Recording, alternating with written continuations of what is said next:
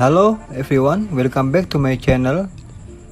Today, Wednesday 9 March 2022, I have something good news from Bali to you all. The first day of applying the visa on arrival specifically for tourists at the International Arrival Terminal Igusti Ngurah Rai, there were 7 foreign nationals who used the visa on arrival facility from 2 flights SQ938 and TR288 from Singapore.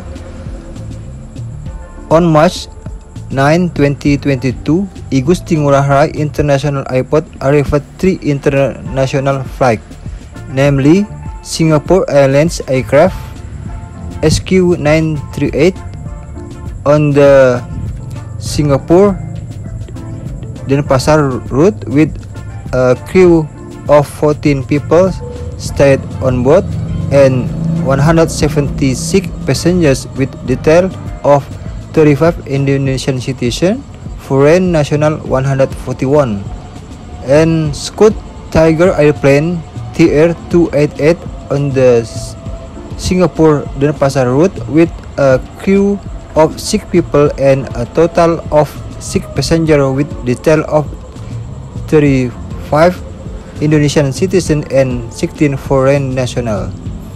There are 7 foreign nationals who use visa on arrival with detail of 1 Singapore Airlines passenger and 6 Scoot Tiger Air passenger.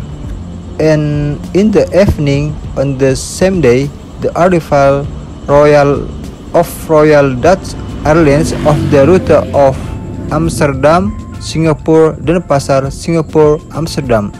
The detail of how many passengers are not yet known. Hopefully Bali is getting better day by day. If you like this video, please support this channel YouTube because I still need a lot of subscribers. Please like, subscribe and share this video so you can help my YouTube development. Thank you for watching and see you on the next video.